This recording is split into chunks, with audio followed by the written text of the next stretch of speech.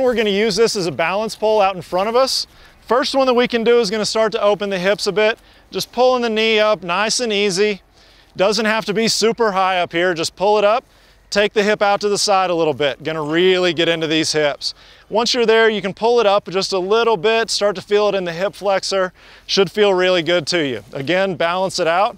Same thing, opposite side. Pulling that left knee up, opening to the side, should feel really good. The one thing I'm gonna tell you, you wanna feel in this stretch like you have your pelvis tucked a little bit. We don't wanna be doing this one back here. Probably not gonna feel much there. So standing up nice and straight, good position, keeping that hip open to the side, should feel really good for you.